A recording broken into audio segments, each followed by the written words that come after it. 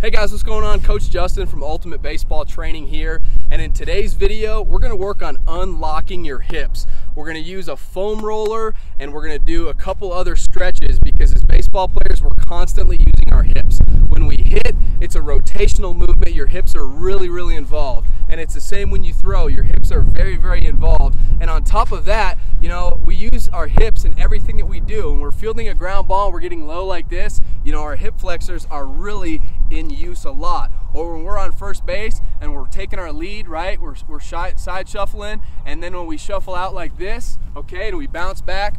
As baseball players, more than probably any other sport, we're always using our hips, and so I think a great way to improve your throwing velocity is to open up your hips and unlock them. You know, the power and the velocity is really, a lot of it's already inside of you, but it's about unlocking your hips to really, you know, play to your full potential. So the very first tool that we're going to use is a foam roller. Now I believe this is a 36-inch foam roller here. You can get ones that are half this size. They're a little bit easier to, you know, travel around with. You can throw them in your bag or your car or whatever. I would probably recommend the smaller ones if you plan on foam rolling at the field, okay? But I highly recommend one of these. If you don't have one, make use with what you have. You can foam roll with, you know, a medicine ball or a lacrosse ball. These work the best. I'd highly recommend you pick one of these up at your local sporting goods stores. But bottom line, use what you got, okay? All right, so let's put this on the ground and start foam rolling our legs. Very first one that I really like to do is just getting your quads nice and loose, okay? So foam rolling, it's easy. It's just back and forth, okay? You can focus on doing both legs at the same time. Or, you know, if you have one of the shorter foam rollers, you might only end up doing one leg at a time like this, okay? But we're going to work on our quad area, and then we're going to roll a little bit, turn this way, work on our IT band area, okay? And then get into, that IT band feels good, and then get into your hip area, your hip flexor, and you roll a little bit more like this. You'll see if I turn this way here and do the same thing, start out with my quad, okay? Working on my left quad here. Then I can turn a little bit, get that IT band, that side of your leg, and then work all the way up to my hip. Boom. And it's gonna feel a little bit uncomfortable, to say the least. You're gonna feel a little bit of pain, especially in your quad area and your hip area, your hip flexor area, but that's okay, that's what you want. When you get to a sticking point, a pain point, it's okay to just stop for a second, settle in, focus on your breathing, and then continue. Foam rolling is supposed to be, you know, 5, 10, 15 minutes, sort of a relaxing thing. So definitely, you know, just enjoy the pain. It's gonna make you feel a lot better afterwards, all right? So once we're done foam rolling, then it's time to move on to the next exercise. All right, so this is just a basic hip flexor stretch. We're gonna get on one knee, okay? And we're gonna have, so my right knee is on the ground. I'm gonna lean slightly forward, and I'm gonna raise my opposite arm just like this, okay? A lot of people make the mistake of leaning way too far forward, and then you start stretching that opposite hamstring. We're not trying to do that. We're just getting a slight stretch, a slight lean forward, and then raise up that opposite arm, just like that. Boom. We're not bouncing or anything. This is just a stretch, okay? So that is the basic hip flexor stretch. I'll do the other side here. Lean forward just slightly, okay? This arm up. Boom. You'll really feel this kind of where, you know, that hip flexor begins. That's the basic hip flexor stretch.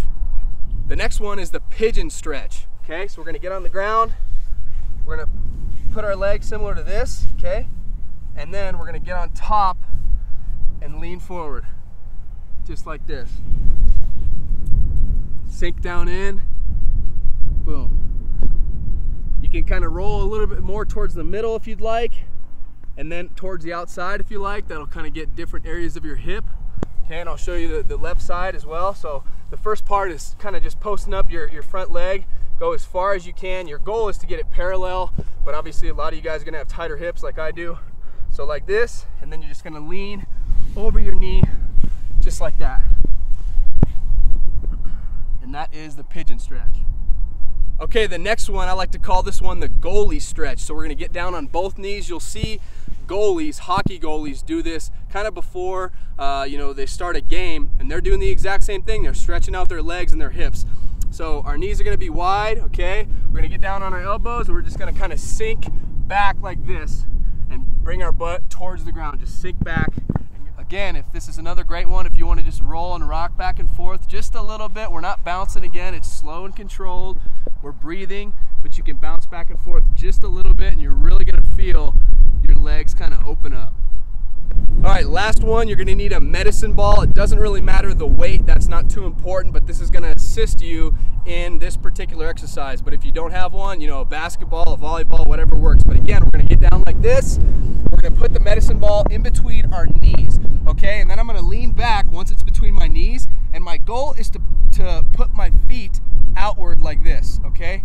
Just like this, and it's going to be pinched in between my knees, and my feet are going to go outward like this. You're going to notice in this one, as I'll demonstrate here, you're probably going to end up feeling a cramp on the outside of your hip.